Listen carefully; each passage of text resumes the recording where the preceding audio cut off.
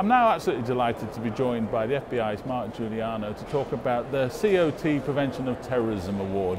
Mark, welcome. Pleasure to be here. Thank you for the invitation. Now talk us through the award and why it's so important. So this is the fourth year of the award, sponsored by Booz Allen Hamilton and the IACP Committee on Terrorism, and it's awarded to a group or individuals who are responsible for stopping, averting, or countering terrorist activity. And in this case, the award was given to the Boston Police Department, the Mass State Police, and the FBI's Joint Terrorism Task Force. Now, is it unusual for the award to be given to a multi-agency the way it has been this year? It is not unusual.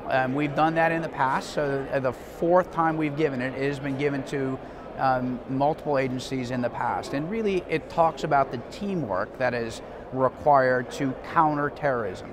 Now, some people would say this is an incident that's already taken place, so why award a Prevention of Terrorism award? That's a great question. We believe it was really important because of the quick work done by those agencies, and really a multitude of agencies. We felt bad that we could only give it to 3 agencies, but because they worked so hard, so quickly, we believe they prevented additional terrorist activity.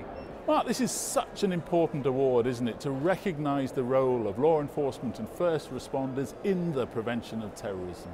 It is, and I think as you can see from the award, it is an absolute team effort. It can't be done by one agency, it can't be done by a federal agency alone, a local agency, a state agency. It has to be done as a team. Mark, thank you very much indeed for joining us today on IACP TV. Thank you very much for having me, I appreciate it.